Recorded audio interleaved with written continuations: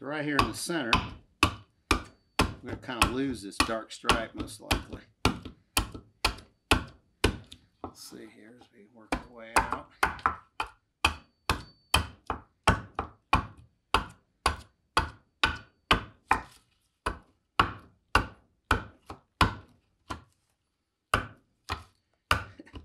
This would have been worked easier last fall.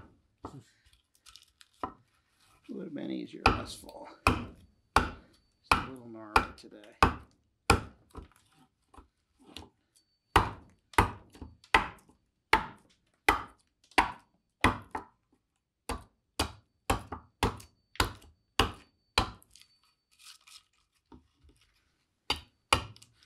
Can't get that to ride quite like I'd like it to.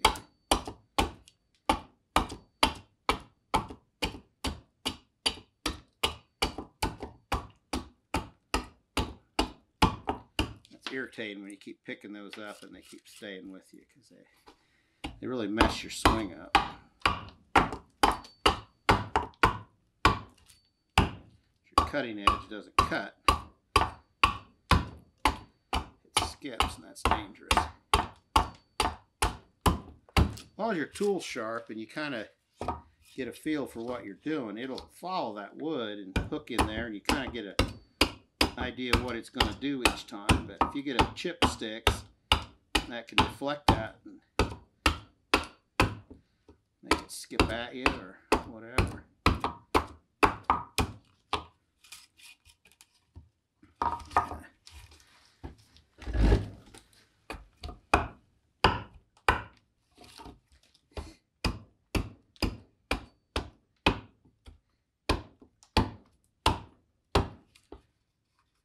Feeling lucky.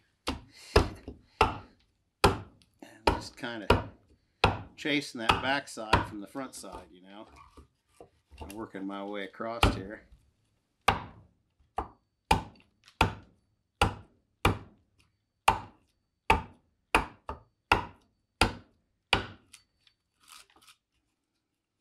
I know I still have bark on there, but I don't have, that bark's not all that thick. I got a pretty good idea of what I can do right here. What I can't do. Turn this around so I can try to catch that.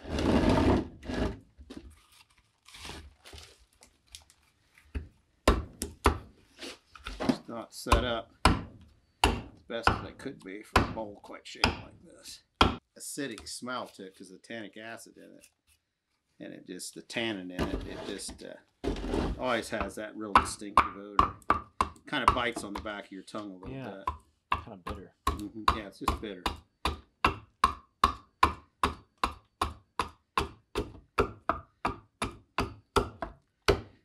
So I'm working that real high with my adze because I want, the time I get down here in the bottom, I want that to be a planing cut in there. I can't be coming in very steep because I'm not real thick. And so I'm really working down into the edge now.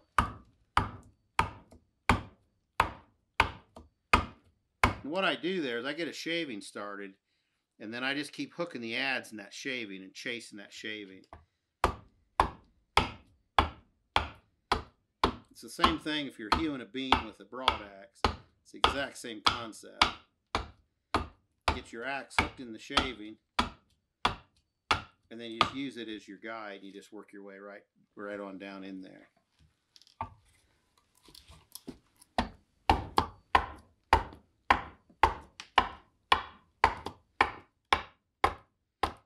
And it gives you a lot more control than just kind of swinging randomly at this each time. You just hook that shaving and follow it.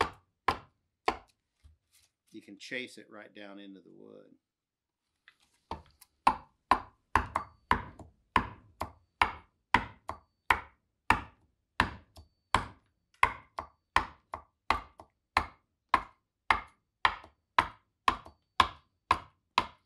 Hear the note of the bolt just keeps changing as it gets thinner.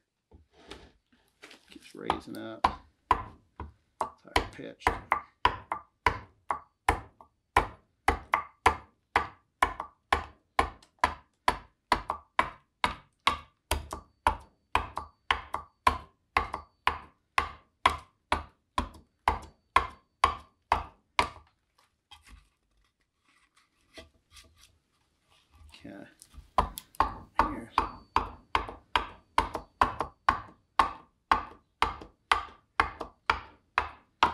See, I went right out there on that edge and come in there real short little strokes. I want to get this be a little rounder.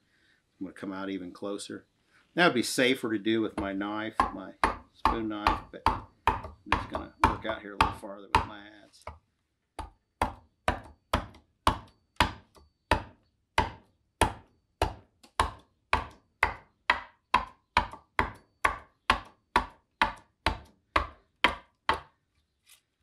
You haven't done a lot of adze work, I'd switch to a spoon knife. Start getting close to your perimeter.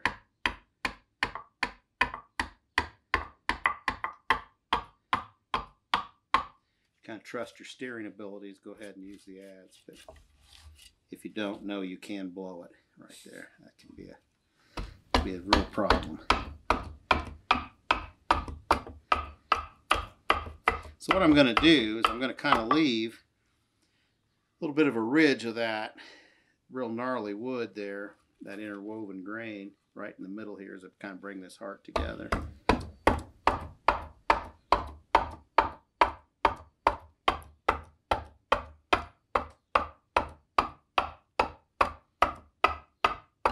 Had I been thinking, I would have left a little more wood right here. I got into myself a little farther than I should have, but that's okay. There's an endless number of trees. The next one will be perfect. Okay, so now we got to do the same thing over here. Start up this one. Really what you're up against.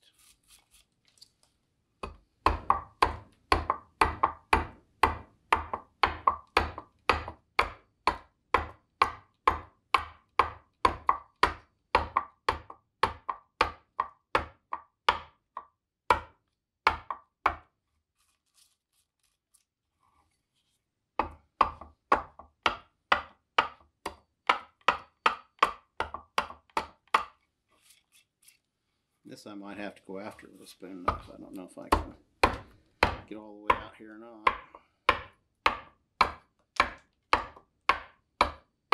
If I was completely ambidextrous and could just change everything out, I'd just grab there and swing with this hand, but I don't have that skill. And see, that core is clear down there. See how low that is? It really brings into question what we're going to do out here.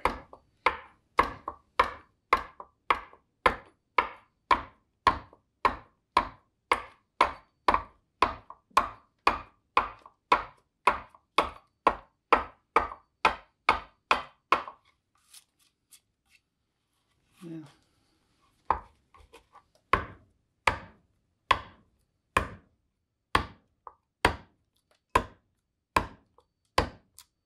Since I put my hand back here, now I'm going in much straighter. Not taking those long diving cuts back towards my hand. Trying to loosen some wood up here.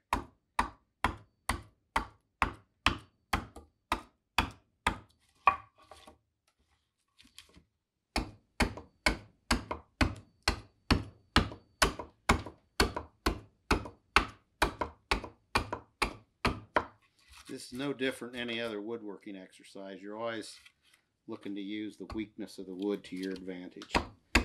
Yeah. So the direction the wood's strong in, I'm trying to make it weaker by cutting across it. So I'm cutting right across its grain here, and that gives me the maximum advantage. Because I can't cut in this way because I don't have a good way to hold.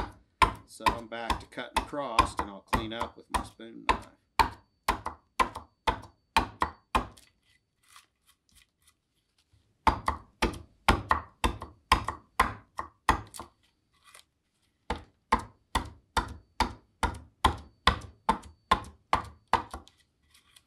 I still got that core way low on this side. So I'm going to go in here as deep as I can. And then we'll clean that off and get down to that core so we don't have a core stuck in there. It can split on us later.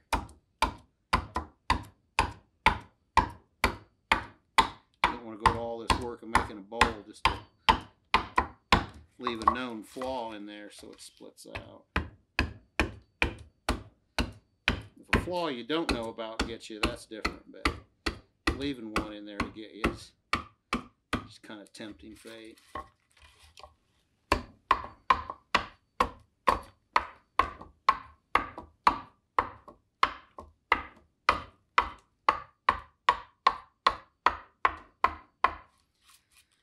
Okay, so this is a little tighter than this side, so I'm going to bring this one out a little bit more, tighten it up.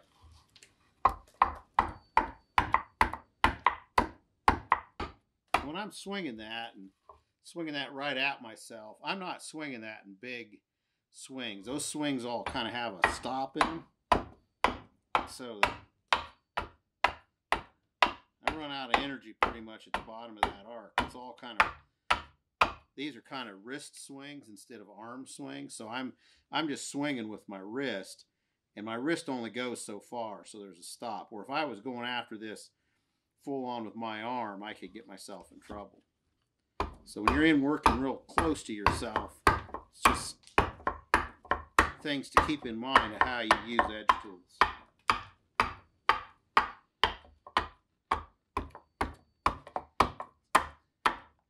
And this isn't about being the fastest, it's about not having to have anything sewed up when you're done. So you kind of want to take it easy. Now the question is, do we want this to have a flat end or more of a heart shape? And I'm thinking more of a heart shape. So I'm going to cut this a little bit more to a point here, and then we'll clean up our sides and bring them in as we kind of get down towards the end here. And I know it's kind of boring with me cutting the color out of here, but there's actually going to be a lot of wild grain in here. So this is going to be really pretty when it's done anyway. It'll be prettier than you think once it's oiled.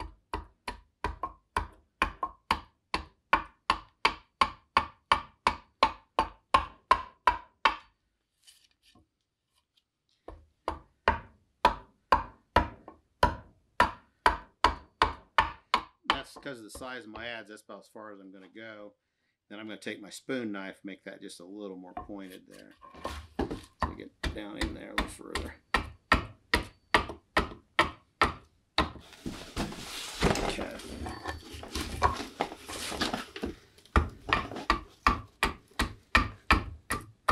So I'm kind of done as far as I'm going to go, and so now I'm just kind of going back. I'm going to start cleaning up a little bit. This is really gnarly stuff in here, so I'm just kind of picking my angles of attack. What I don't want is a big tear out, and so I'm just kind of going about this carefully, kind of feeling my way through it. Eventually here I'm going to have to give up on my adze and switch tools. Always keep the bigger tool going as long as I can. Tool with most impact.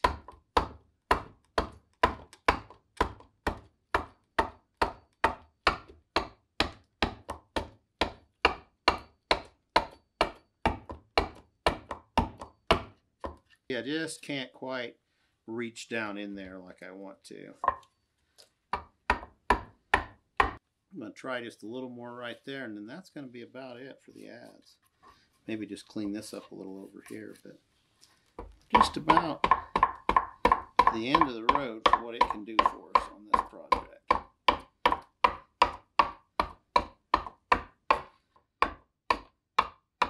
And the reason I stay with it so long is it's just faster. It's just so much faster to move the wood and clean up all the cuts. And over here on the sides, I can kind of make skimming passes with it and kind of going long grain here where the grain's not gnarly. I get some nice cleanup work done really fast.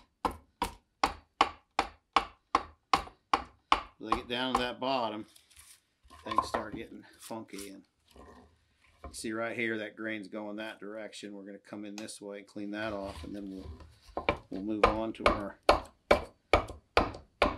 spoon knife.